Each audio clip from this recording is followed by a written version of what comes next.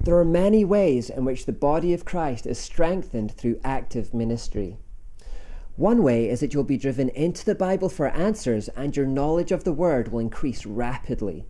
Since starting the Fuel Project, there have been many challenges from atheists, Adventists, Mormons, Jehovah's Witnesses, Catholics, Muslims, Freemasons, Hebrew Roots Movement proponents, and even Satanists, to name just a few groups. Each one of these groups has had their own agenda, their own question, their own problem, and sometimes they've been completely unanticipated. Therefore, I found myself being driven to pore over the scriptures for answers in previously unseen ways so that I can give a robust defense of the truth. In other words, the resistance that they have provided has accelerated my own sanctification in the Word and led to deeper understanding.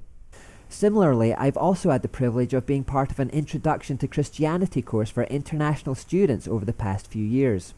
These students, mainly from Asia, have communist or Buddhist backgrounds, and I've heard questions from them that I've never heard anyone ask before. Because of that, I've been driven into the Bible, not just out of mere intellectual curiosity, but because I need the information within to help the students with answers. Their eternal salvation is on the line, so I want to have the verses to hand, and I want a fuller understanding of various subject matters so I'm not left stumped again in future.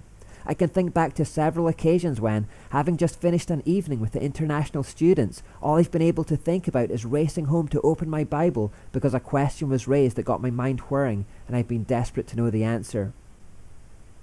While reading the Bible is an act of the will that will sometimes require self-discipline, you will find that as you apply what you're learning, you will increasingly come to the Bible out of desire, excitement, or even sheer desperation rather than duty.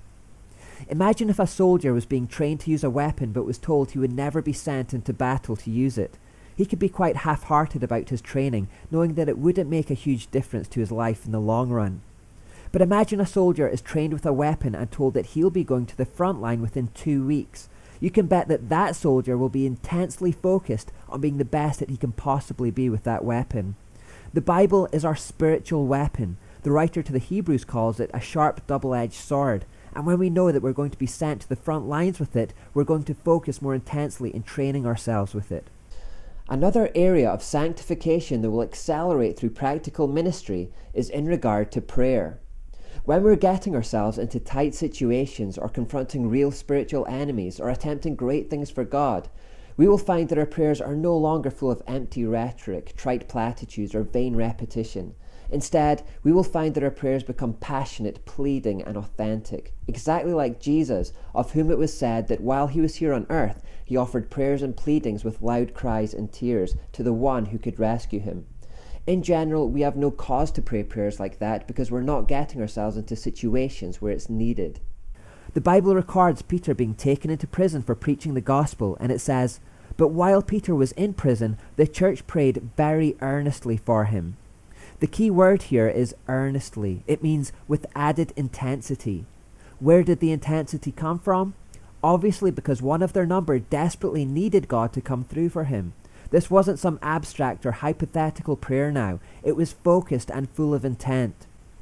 Similarly, you'll find through practical ministry that you become ready to wrestle with God in prayer for as long as it takes, because in faith, you've attempted great things beyond your human capabilities, and you know that you'll fail unless he comes through for you.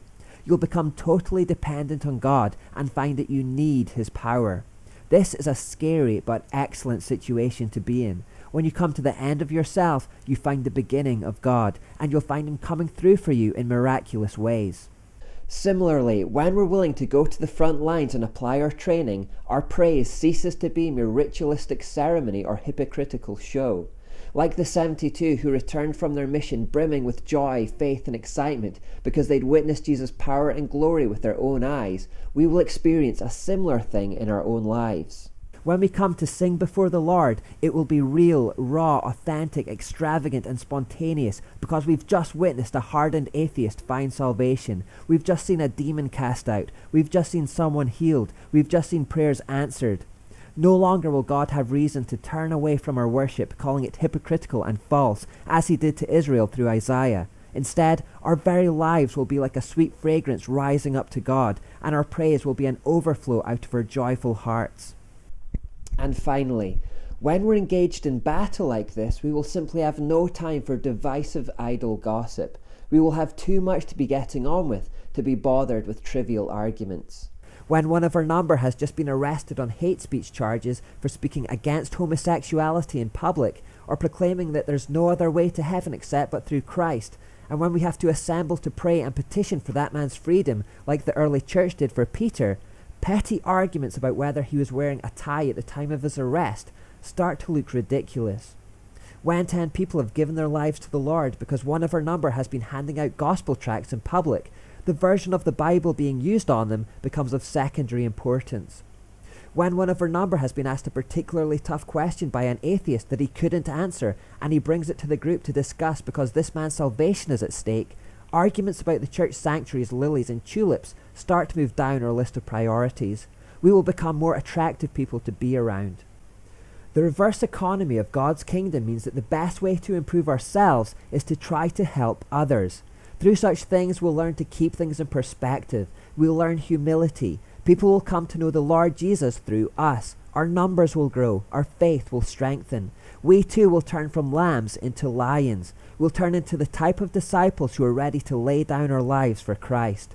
We will find bonds of unity growing. We'll be one body, one spirit, authentic, real, a band of brothers and sisters that need one another with all our faults and frailties and idiosyncrasies just to get by. This is what church should look like, and isn't this the kind of church that everybody wants? Chuck Swindoll said, "In vain I have searched the Bible, looking for examples of early believers whose lives were marked by rigidity, predictability, inhibition, dullness, and caution.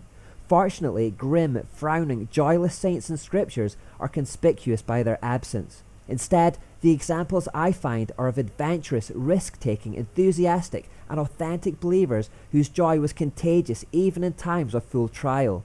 Their vision was broad even when death drew near. Rules were few and changes were welcome. The contrast between then and now is staggering." I believe that we can rediscover all that made the early church so winsome if we are just willing to go out. Indeed, there is nothing to lose by it and everything to gain.